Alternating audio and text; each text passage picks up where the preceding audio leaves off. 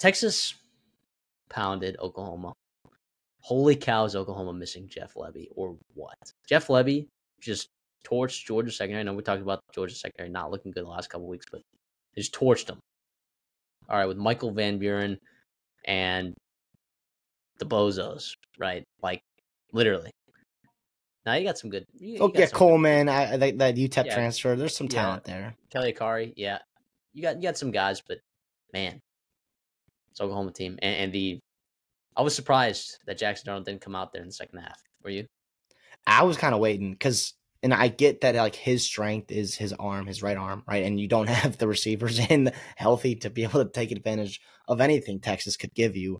So I can see where you thought, but they must really, really believe that the rest of the way, right, Michael Hawkins gives them the best chance to win football games, because if they we're not totally convinced of that, why not throw back Jackson Arnold? It sounds like he's doing everything right behind the scenes. It sounds like he's still staying engaged and still ready to go out there. I don't know. I was not impressed with Hawkins. I know he didn't have an easy job or easy situation around him. And obviously, if you go down those 18 points right there at halftime, like it's going to be tough. And that's just not where he's at as a passer right now, to be able to sit back in the pocket, withstand the pass rush of Texas, and throw a good ball consistently. I was impressed with Texas, though, right? Oklahoma came out, and you saw their defensive game plan, their offensive game plan. They were throwing wrinkles here and there, and they were just throwing everything at Texas. And credit to Texas for staying calm and battling, withstanding the storm, getting a big stop here and there, as they were losing the field position battle. And all of a sudden, this is what great teams do.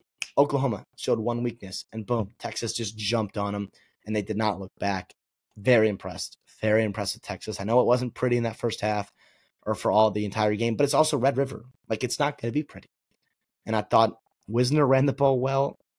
He was physical. Blue ran the ball physical, right? These are good athletes, good defenders that Oklahoma's trotting out there that were bouncing off of these running backs. And obviously Wingo and Golden made some big plays.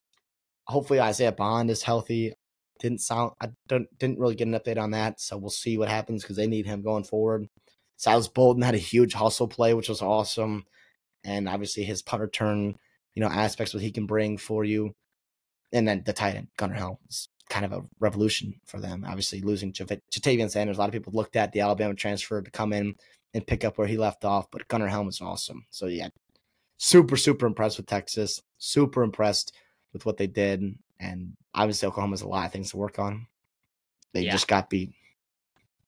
So do you think, because also at halftime, I don't know if it was like going into halftime, he was getting interviewed, but he basically was like, no, he was asked, like, oh, we're going to see Jackson Arnold in the second half. He's like, no, we're Hawkins is our guy.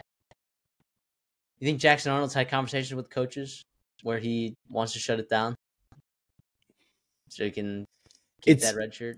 I don't listen. I was driving for some of that day. I had to get back here. I had an interview yesterday, on Friday. So when I was watching Kirk Herbstreit and Fowler, I don't know if it was Herbstreit or Fowler or the talk radio host that I was listening to, or the radio host, the play-by-play guy I was listening to. One of them said that he's been doing. The coaching staff, everyone they talked to in Oklahoma was still talking very highly of Jackson Arnold as a person. Yeah.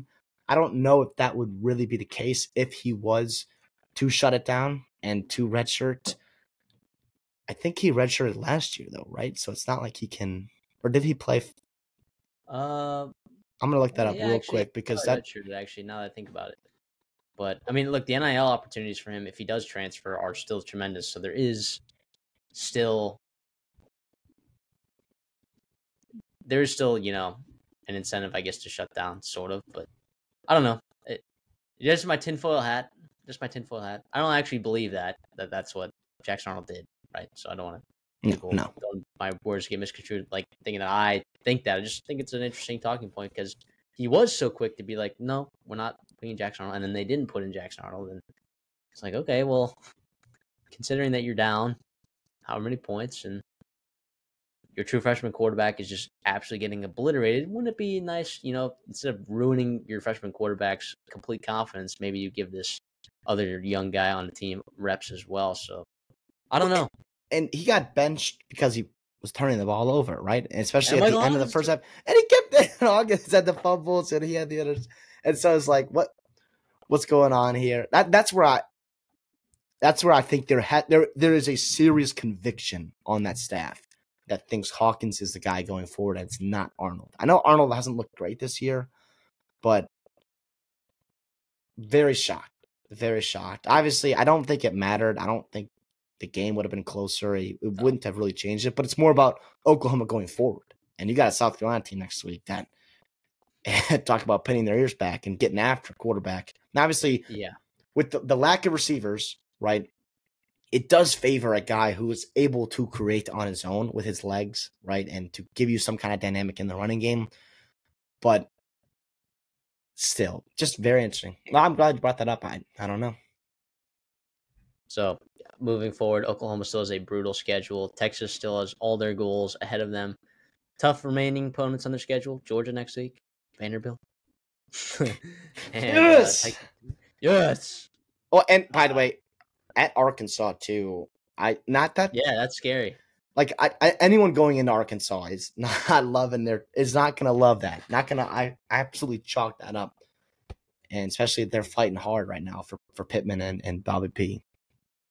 Yeah, I agree with you. Also, too, for the South Carolina Oklahoma game, just gonna let everyone know I already took the under that game. Whatever. It's like Iowa, Minnesota. It's the Naval Academy games. 41.5. Now here's where it goes wrong though. Turnovers. And it could still happen, but I think these coaches know they can't turn the ball over. In the range of outcomes, I think those turnovers happen, further out in that deviation. So I think it's more likely than not that this thing is under 17-10, 17-13. What's the line? Is it 30 something? 41.5. Oh, just under 20s? Oh, maybe. Yeah, that's all I'm saying. Just listen, out there. Here's I'll say this: if it announced today, Jackson Arnold's the starter, does that make you a little bit more nervous? I don't know. Yeah, I think yes. Turnovers, potential big plays through the air. But Jackson Arnold, neither quarterback has done well under pressure this season. Neither quarterback. Yeah. So I don't know. I don't think honestly I don't think the line would move that much. Actually, I don't think the odds makers would change their odds, but I think people would move money around depending on that. But I think what did that total open at?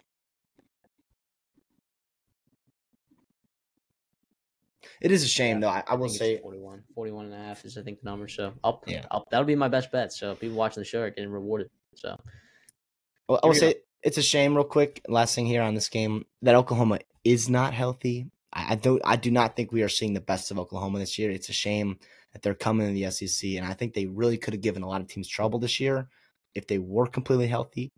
And obviously playing well offensively, not happening right now. It's good change with some guys coming back with maybe clicking stuff. Latrell gets in his bag, whatever it may be. But I a little disappointed in Oklahoma, but also I just a little bit sad that they aren't fully healthy. It's a shame that they really aren't able to compete. It's not really fair, if that makes sense.